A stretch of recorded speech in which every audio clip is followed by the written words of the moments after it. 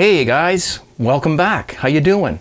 Cheers, 17. And today I'm not sure exactly what I'm going to talk to you about, but I am going to talk to you about this beer. This, I just cleaned the glass so it's got a little frost on it. This is, actually it's not a glass, it's plastic. This is a stout, and it was made using this Extract beer kit. This was sent in quite a while ago. It came with yeast and a little packet of hops and a bag of liquid malt extract, and that's all it came with. There was no grains, nothing. So, you know, I didn't know how it was going to taste. I did talk about this before, and I did thank the person who sent it. Unfortunately, I've lost the note that came with it, but he or she knows who they are. I believe it came from the UK. And so, as you can see, it's an Easter brew. Is that how you pronounce that? Chocolate Stout Premium Beer Kit, 23 liters. Let's give this a whirl. Now, I have already tasted it when it came out of the keg, when it came out of the fermenter. And, you know, look it's an extract beer. Liquid malt extract, a little bit of hops, added a dry hopped. I added a little extra hops to it myself just because I felt like it, and a package of dry yeast. That's all it was. So I'm gonna describe this to you. I have really only tasted it when it came out of the fermenter, so now it's carved up. It's got a nice golden foam layer on there, about a 1 finger that is, and it was a little bit more than that, but of course it calms itself down. You can't see through it. It's as black as all get out because it's a stout. Oh man, now look. That has a really, it's chocolatey. It's got like a little tiny licorice thing going on in there. I'm not sure how to describe that, but it's definitely a chocolate stout.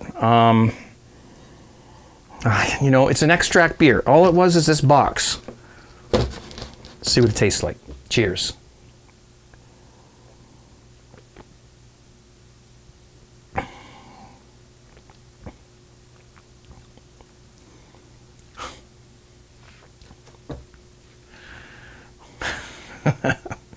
Okay. It's good. It's good. I'm sorry.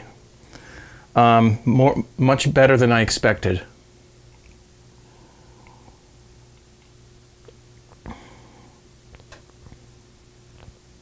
Oh.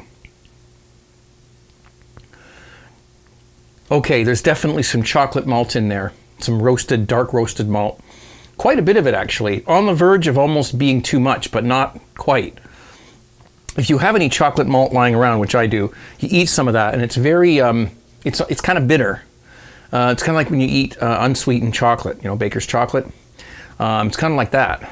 And if you add too much of it to the beer, it can kind of take over. This is quite heavy in that area. It also has a little bit of a sweetness to it. So looking at maybe some caramel malt or something that's in there as well. And the hops that I added to it when I dry hopped it, see, it came with this little, like a tea bag. And it said after about 4 or 5 days, just soak the tea bag in hot water, boiled water. The tea bag was full of hops, not tea, but soak it in boiled water for 10 minutes and then just drop the whole water and tea in the bag and the whole thing right in the fermenter. I opted, because it's dry hopping, I opted to add a little bit more hops. So I rummaged around and grabbed whatever hops I could find. It was some experimental hops. I don't even know the IBU. It was in my freezer. And so I opened it up and I dumped half of that in there. Or maybe I dumped it all in, I'm not sure. I just dumped it in. It was dry hops, pellet hops.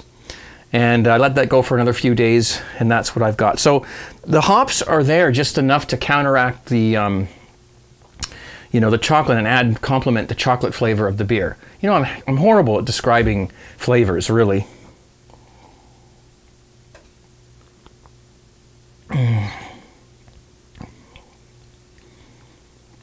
Young's Double Chocolate Stout. I haven't had one in a while. If you've never had one of those, give that a whirl. This is good. I'm very surprised. I really am. You know, that's kind of I guess why I called the video I'm an extract brewer, because I'm not ashamed of that.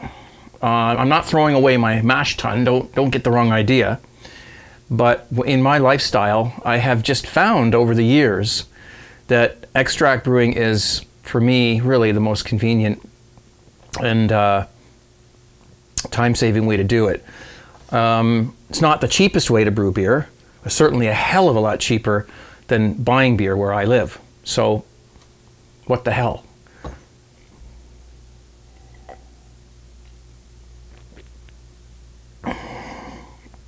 Got the carbonation nice. It's not overly carbonated.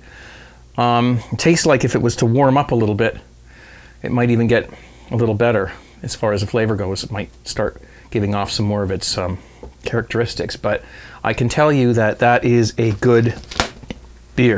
Something sticky on the bottom. That's a good beer. I really do. I really do approve. This is a good chocolate stout. Very good quality, I'd have to say. So there you go. So that's nice. We'll put that down for just a minute. You know, again, I don't want to downplay all grain brewing or anything like that. It's just not for everybody. It's as simple as that. It's not for everybody. Some people absolutely love to do that. And I enjoy it when I do it. And I haven't done it in quite a while. But I like beer. And I like to drink it. And I don't like to pay a lot for it. And I am a busy guy. So I'm all for this. The last thing I brewed about a week ago, I guess, was this. This is another one of these. I found this at my homebrew supply shop. I've brewed one of these before. Make your own crafted beer. It was, it was a liquid malt extract, yeast, and a little thing of hops, which I will throw in, well, I guess in a couple, maybe soon, I guess, maybe in a day or two. I'll just dump those in. Came with all that, $21. So, we'll see how that turns out. I have brewed these before and they've tasted good. So, that's that. So that's over there waiting. I figured because, you buy the Coopers and it's the liquid malt extract and their yeast, but it doesn't come with any hops. And for the same price, I got a bag of hops. So, that these are pre-hopped, but that's going to be a dry hop procedure there. So I thought, what the hell? Hopefully my homebrew supplier, Complete Home Brewing, carries more of those, because I'd like to try some of the other flavors that they have. I don't know who makes them. Let's see. Doesn't really have a... Not that I can see it right now, but I don't think it has a brand. So it's probably, who knows, it's probably made by Coopers or Muntins or something. Who knows? Who knows? Who cares? Doesn't matter. Easy way to make good beer. If this isn't good beer, I'll tell you right now, I'll drink out of my shoe.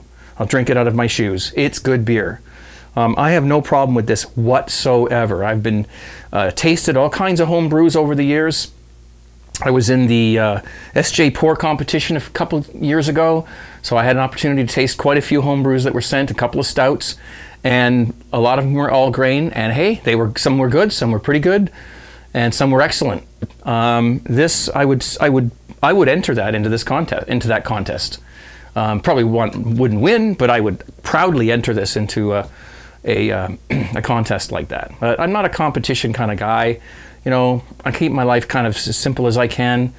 I just brew it to save money, and it's easy. Doesn't take a lot of my time. I just do it right here. Some of you might be wondering where my induction burner is. Well, it's over there. I've plugged it in on my dryer, my laundry dryer over there. I've plugged it there because sometimes when I'm using it over here, it blows a fuse. Because I've got, down here, I've got so much stuff plugged into the same outlet there. My computer, these lights, my audio equipment, everything, it's all plugged in. That thing draws 1800 watts. And after a while, the plug gets really hot and it blows a fuse. So I've decided to put it on its own circuit. Well, it's on the circuit with the hot water heater, which is gas. So that's nothing. And it makes more room over here so I can brew more stuff. And yes, I know this is got some people say, well, how come why don't you clean up? This is an old door. When I first moved in here, the neighbors were abusive to each other and eventually got kicked out. And they had to clean up the unit and the house, and a lot of stuff was damaged, including some doors that were kicked in. And so I found this in the bulk garbage to be taken away, and it's a door. And there's just a little hole in the bottom. I guess the boyfriend got mad one day and went poof and kicked the door in. So it's just got a little hole in the bottom. So my dad and I, he helped me build the frame for it, which you can't see, and it's my workbench. And it's taken a beating over the years. It's all, scraped and stuff, but hey, that's what it, you don't want to have everything so shiny and pristine, because then you're afraid to do anything. It's like when you buy a barbecue, if you're a guy or a gal, hey, I'm not sexist, I'm not a sexist guy. If you buy a barbecue, and I've done this, and it's beautiful, you put it all together, it's shiny and beautiful. How do you feel the first time you cook on it? It's like, I gotta make this thing dirty, and stuff's gonna fall on the bottom and everything. And of course, you just have to live with it. You have to grin and bear it and enjoy your new barbecue as it gets ruined over the years. But hey, some say that the older a barbecue gets, the better it cooks. So there you have it. So that's what we've got here, and just my little brewing area. This has not really changed much. A few things have been moved around down here, but everything's basically the same around here. So, that's it. I'm going to be brewing soon, and I need to ramp up my my YouTube presence, and that's why the Craig's Kitchen series is being planned to come back. I've said this before. Oh, wine? Well, of course. Let me just go off camera just for a sec. I grab this. I still brew these, and I swear by them. I still do these, and that's a California. No, that one's a pin. I'm not a wine guy. I love drinking it, but I'm not sure how to pronounce it. Pinot Noir style. It's a red wine, and these things are dead easy to make. Again, it's an extract. It comes with. Well, it's got the yeast in there, and the bentonite and the stabilizers, the sulfites and whatnot, the sorbate, the clarifier.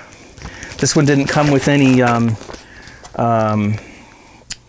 oak chips, but they gave me a couple of these that they had lying around, so I'm going to add that to it. I'll just put that right in there. And I'm going to brew this for my son's 20th birthday. So he's got some bottles of wine around and saved him some money on buying his own beer. So that's what's going to happen with that. Plus I'm going to be brewing another one for me. So there'll be two of them here brewing away. It's just, making alcoholic beverages is so easy, and you feel powerful because I can make a bottle of wine for $2. Now I know in some parts of the United States you can get a bottle of wine for $2, but it ain't as good as this. And in Canada, no, you can't get a bottle of wine for $2. It's $10, I think, 7 or 8, at the least $7 or $8, and it's kind of the cheapest wine you can get. So this stuff's not like that, and this is one of the cheaper wine kits actually.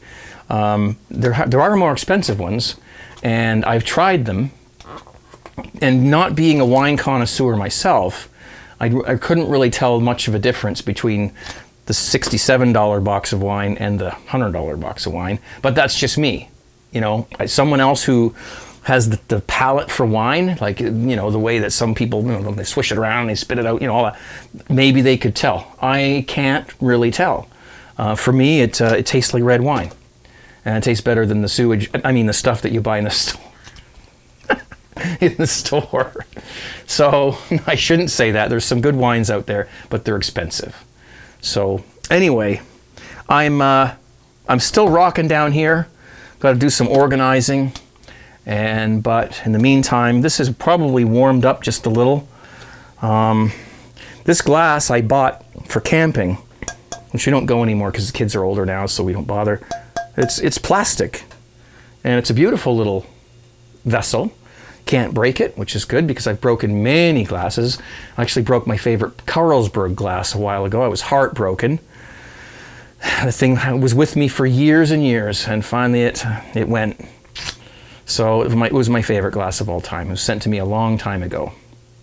So anyway, listen, I'm going to take one more sip of this and I'm going to let you guys get back to whatever it was you were doing before you sat down in front of this video. Cheers.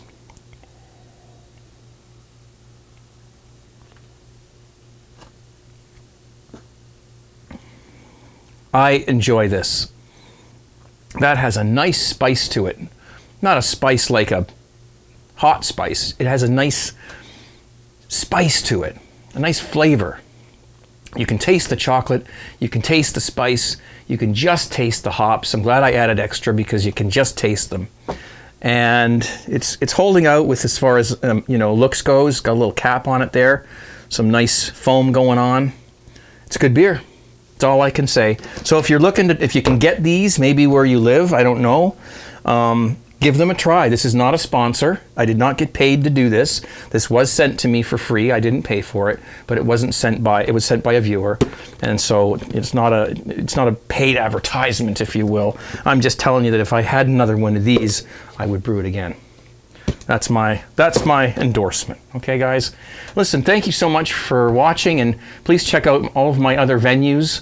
I'll put links down below to my live broadcast every Friday night starting at 10 p.m. That's 10 Toronto time Eastern. It's radio. It's as simple as that. It's internet radio. That's what we're doing. T-shirts at tgtshirts.com. Please support the cause if you can. And that's about it for me, and I'm out. Good beer. Thanks, guys. Brew it. Doesn't matter. Don't let anyone say that you have to do it this way or you have to graduate to, you know, you're not in school. You don't have to make it to grade 13. Just brew how you like. That's all that has to happen. Don't let anyone tell you different. Okay? Be safe. Thank you. See you later. Bye.